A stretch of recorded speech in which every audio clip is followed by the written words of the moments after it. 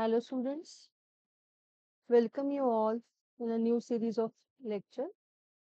In this today's lecture, we are going to study the remaining part of the unit 7, that is human communities and the environment. The points which are going to cover in this chapter, these are environmental movements. In this, according to the syllabus, only three movements are given for your SYBSC curriculum. That is Chipko movement, Silent Valley, and Bishnois of Rajasthan. The next point is environmental ethics, that is the role of Indian and other religions and cultures in environmental conservation. And the last point is environmental communication and public awareness and case studies for CNG vehicles in Delhi. So we'll begin with the first topic, that is environmental movements. Okay. So what are environmental movements? That people who are aware for the environment, they are taking initiative to save the environment. Maybe any factor in this Chipko movement or the Silent Valley, it is the forest or plants. Now, the movements that is initiated by the people, okay, just to save the environment. So, the first movement, that is a Chipko movement. As you can observe in the picture, the women are hugging the trees. Okay? That means the local language meaning is Chipko, that is hug the trees. Okay, so we'll see history about the Chipko movement. About 300 years ago, a rural in Rajasthan decided to fell khejri trees in his state to create lime. So local women led by Bishnoi women, Amrita Devi, clung to the trees to prevent the felling of the trees that formed the basis of the scarce sources on which they were dependent. That means the king or the rural who decided to just cut the khejri plants or the trees to create lime. Okay, it is important for the construction. This movement is led by the Bishnoi women. That is, the leader was Amrita Devi, who initiated this movement. That is, she started clung the trees with the help of some people just to prevent that felling of the tree, and that to prevent cut down that tree. Okay. The another aspect which we should take into consideration, that the most of the population is living in the forest, or they were dependent on these plants for their survival, for their so many byproducts which are produced by the plants. That's why these plants are and were very important for these people. The women were ruthlessly macerated. It is that the rural latter realized this mistake. The story, however, has been remembered and was revived in 1970s when severe trees felling for timber in the Himalayas prompted local women, supported by people such as Sundarlalji Bahuguna and Chandi Prasad Bhatt, led a people's movement to prevent deforestation by timber contractors. Okay, so same like in 1970s, in 1970, another movement initiated in the Himalaya. Okay, so in the Himalaya, that movement or the plant cutting or the deforestation was initiated just to get timber.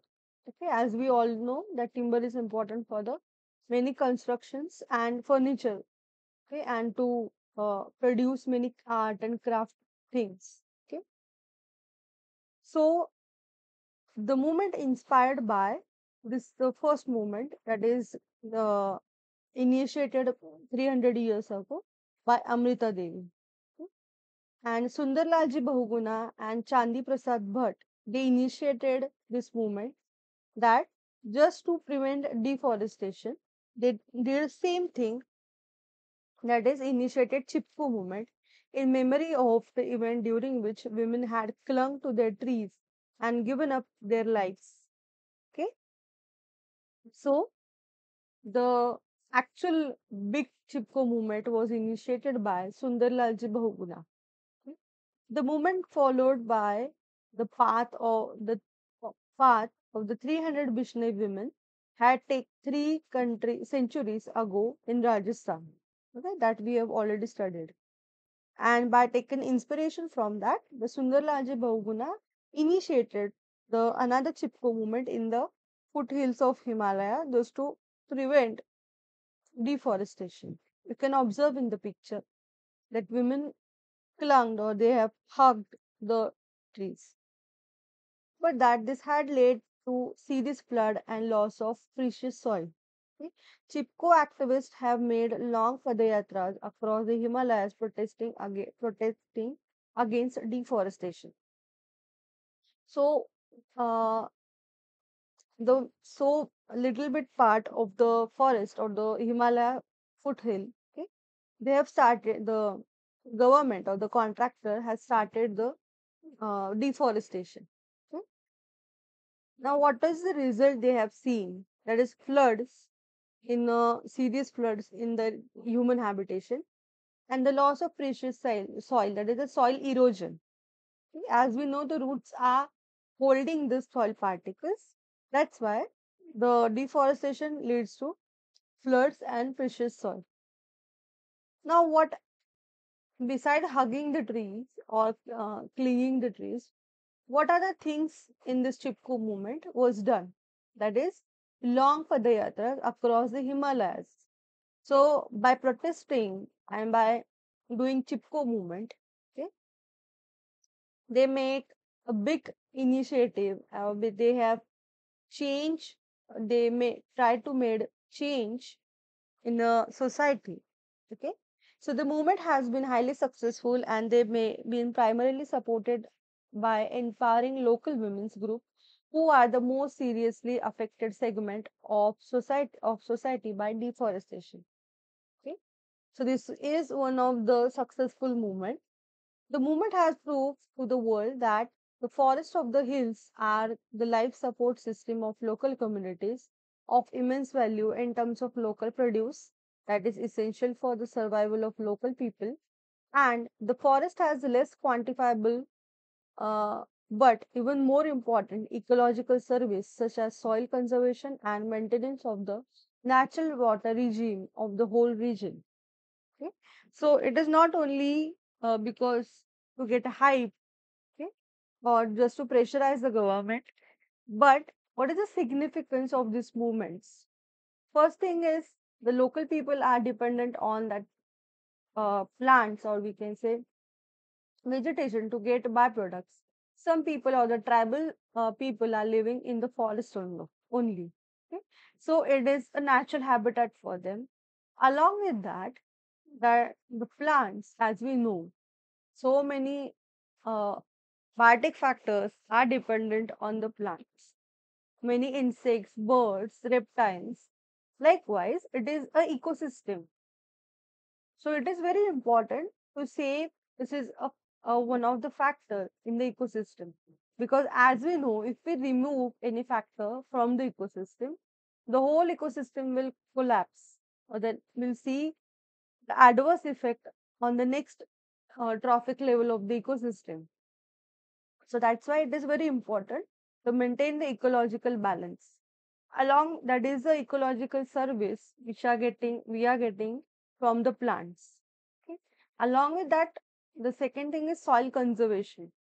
As we know through the open cycle, that means the whenever twig or any dead leaves, they are falling on the soil surface.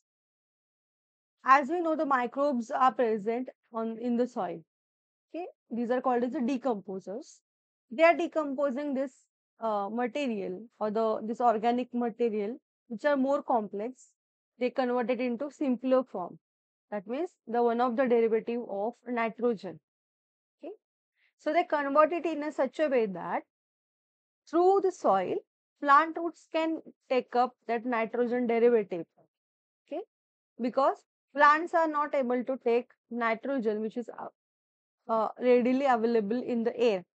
Okay, so they have to convert this nitrogen into one of the different form, and then only they can uptake or use that nitrogenous compound form. So decomposers are decomposing or they converting this nitrogenous material or the nitrogen compound into a different form or the simpler form. Then only plant can uptake. Again, plant can use that nitrogen, can produce different flowers, fruits, and same that when after some time the twig or the branch or the plant leaves are falling on the ground. Again, decomposers are decomposing that nitrogenous material into a simpler form. Likewise, this is a closed cycle. Okay, this is run by the plants and microbes. In this process or in this decomposing process, the various nutrients are produced and these are making soil enrich.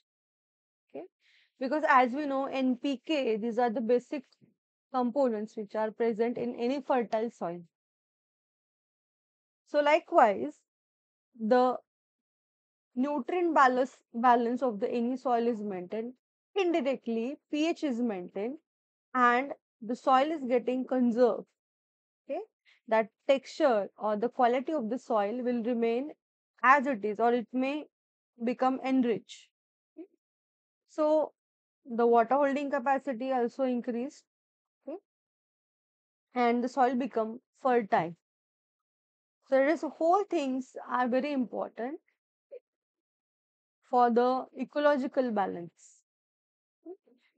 The ability of the local women to band themselves together in the foothills of the Himalayas goes back to the pre-independence days when women such as Miraben, a disciple of Gandhiji, moved to this region and understood that it was the deforestation that led to floods and devastation of villages in the valleys and in that is Gangetic plains below. Okay, so as we know that the protests which were done by the Mirabel, okay, in the Ganga plain, okay, so that was a one of the initiative or the one of the famous movement. They also appreciated that substitutions of oak and other broadleaf forest of the Himalayas by planting fast growing pine for timber and resins was an ecological and social disaster which reduced the forest resources by traditional hill communities. So they have shifted to another substitute or the option to prevent the cutting off the oak trees or many trees who are older and which are valuable for the furniture. Instead of that, they have started planting fast growing pine for the timber, okay, and even the resins. So conservation movement against felling on the trees and for maintaining the ecological balance. Okay, that is the actual Chipko movement. The Sundarilal Bahuguna, you can observe in the picture, the man who initiated the Chipko movement, which was inspired by the movement of the Bishnois. Okay, and the lady who started this, it is Amrita Devi. Okay? So started by Sundarlal Bahuguna in 1973 in the foothills of Himalaya, non-violent social and ecological movement that was led by rural people and especially women. So the key factor which you should remember it is a non-violent and social and ecological movement. Okay. So people protected trees by hugging them to prevent them from being hacked, okay, or cut. Now another movement is in Silent Valley. Okay, so Silent Valley movement was a movement against the state to protect Silent Valley, an evergreen tropical forest in Palakkad district of Kerala, India. It was started in 1973 to save the Silent Valley Reserve Forest from being flooded by hydroelectric project. Okay, so you can see in the picture that is it is also called why it is called as a silent valley, because even in the British era, okay, the region was very silent, and it is a major habitat for the wildlife animals. Even for the many species, you can it is enriched with the different species. That is, the biodiversity of this region is very high. Okay? So, because of the calmness or the silent or the very low level of noise is there, that's why it is called as a silent valley. Okay, so it was initiated in 1973, and why it is initiated that the government started or they have initiated or they decided that build a hydroelectric project in the Silent Valley. Now this project is uh, initiated by or the actually proposed by the Britishers. Okay, and then it was regulated or it was come into consideration by the government. After that, after that, the government also started working on that, and the local people has taken an initiative just to uh, against that or to work against that to maintain the environment. So British named the area Silent Valley because the perceived absence of noisy cicadas. Okay. So whenever the cicadas are absent in a particular area, okay, they are they called as the Silent Valley. The Kunti Puja is a major, or the Kunti Puja is a major river, flows 15 kilometers southwest from Silent Valley. Okay, it takes its origin in the lush green forest of Silent Valley. In 1928, the location on the Kunti Puja River at uh, Sirandari was identified as an ideal site for the electricity generation. Okay, why this was the hotspot or the ideal site for the electricity generation plant or the electricity power plant? Because there is a river site. Initially, the decision was made by British government to build a dam across the river, which originates from the forest. In 1958, a study and a survey of the area was conducted, and the hydroelectric project was proposed by the Kerala State Electricity Board. Okay, so in 1958, the survey was done or conducted, and they projected the Kerala State Electricity Board conducted or they started proposed that will build this hydroelectricity project. Okay, at the Silent Valley. The plans for the hydroelectric project that threatened the park's high diversity of the wildlife stimulated an environmentalist social movement in 1970s called Save Silent Valley, which resulted in a cancellation of the project. Okay, so by taking survey or by in initiating social movement, they have in the sorry, by initiating the Save Silent Valley movement, okay, they cancel this project by pressurizing the government. Now, what are the significance or the what is the significance of Silent Valley? The valley is famous for many rare species of birds and mammals. BirdLife International listed 16 species in Silent Valley as threatened or restricted. So, as we know that who are threatened species, those who are about to extinct, okay, and they are in a threat to extinct. Sorry, they are threat to vanish. Okay, so first they are threatened, then become we say the vulnerable and extinct. Okay, so mammals in the valley like Gore, the largest all wild cattle. There are at least 34 species of mammals at Silver Valley, including the threatened species of mammals. Over 128 species of butterflies and 400 species of moths live here. Okay, so you can observe that, or by knowing the value, you can interpret that how many biodiversity is there. 128 species of butterfly at a one place and 400 species of moth at a one place. It is a quite big thing. So Silent Valley is identified as a region with high biodiversity and an important gene pool resource for recombinant DNA innovation by the Indian Council of Agricultural Research ICAR. Okay, so it is important to study gene pool and recombinant DNA technique. Why? What is the gene pool? Its total number of gene is into transferred or transmitted into a next generation. Okay, that is called as a gene pool. Now, why it is important to study this gene pool? Okay, so generation per generation, these genes are getting transferred into a new organism or the descendants. Okay, to study if there is any kind of variation in the descendants or the new species or the new generation of particular species, whether there is any kind of mutation, that means any change in the gene pool or the genes.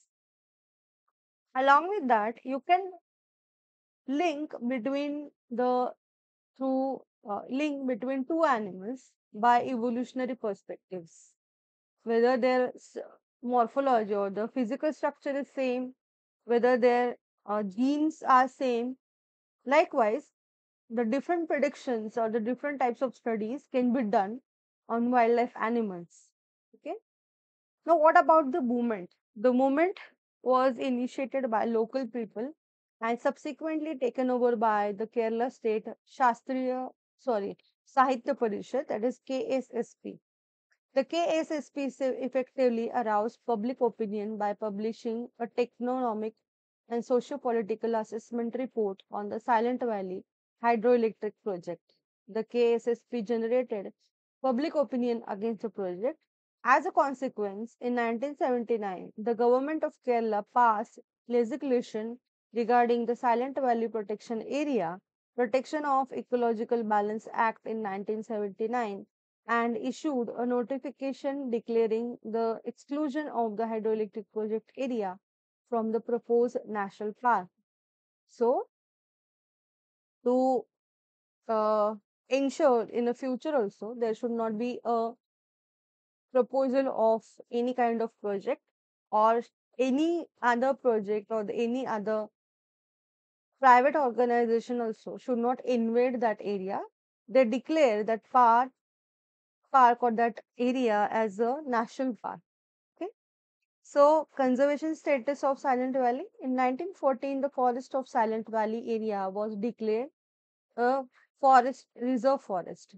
However, 1927 and to 1976, uh, portions of Silent Valley forest areas were subjected to forest operations. In 1983, the central government instructed the state government to abandon the project and on 15 November 15, the Silent Valley forests were declared as a national park. On September 7, 1985, the Silent Valley National Park was formally inaugurated. On September 1, 1986, Silent Valley National Park was designated as the core area of Nilgiri Biosphere Reserve. And as we know, whenever it is declared as a national park, there is a biosphere reserve, there is buffer zone or the core zone, and only some kind of activities are allowed in the buffer zone, not in the core zone. Okay, and that's how this area is protected. The another movement is Bishnois of Rajasthan. So Bishnoi movement was started approximately 290 years ago in the early part of the 18th century in the Rajasthan by Bishnoi community. A large group of them from 84 villages led by Lady Amrita Devi, uh, led by the Lady Amrita Devi, aid, laid down their lives in an effort to protect the trees from being fell on the orders of Maharaja King of Jodhpur. Okay, so the former movement or the initial movement was initiated by the Amrita Devi in the Jodhpur. Okay, so Bishnoi movement is one of the first organized proponents of the eco conservation, wildlife protection, and green living. The Bishnois are considered the first environmentalists of India. They are born nature lovers because their habitat is nearby that area only. In the history of environmental movements, this was the movement that for the first time used the strategy of hugging and embracing trees for the protection. The famous Amrita Devi's movement is considered to be among the pioneering efforts for the environmental protection. King Abhay Singh of Jodhpur in 1970s, when building his new palace, ordered his soldiers to cut the trees for the wood in Khejarli village. Okay, as a symbol of the protest, Amrita Devi stood against the soldiers and fought for the life of the trees by clinging onto them. Her three daughters, Asu, Ratni, and Bhagu, also stood by their mother supporting them. The other people of this community also stood up for the trees and wrapped their arms around the trunks. That's how they hugged the trees. The soldier continued to axe the trees down without paying heed to the request to the people. The prime reason behind opposing tree cutting was embedded in the cultural belief in the Bishnoi community as described in the principles of their sect or their we can say rules advocating the protection of trees and wildlife conservation. Another reason was immediately related to their rural livelihood as they dependent on the forest for the supply of fuel wood and fodder. So that means we can say their habitat is forest also. Okay.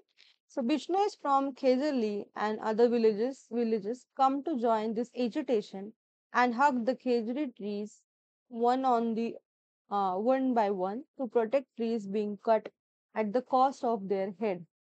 In this movement, 363 Bishnois laid down their lives for the protection of Khejri trees in the Khejarli village of Rajasthan. This movement has left an indelible mark on the memories and long-lasting effects on the psyche of the people. What was the objectives of Bishnoi movements?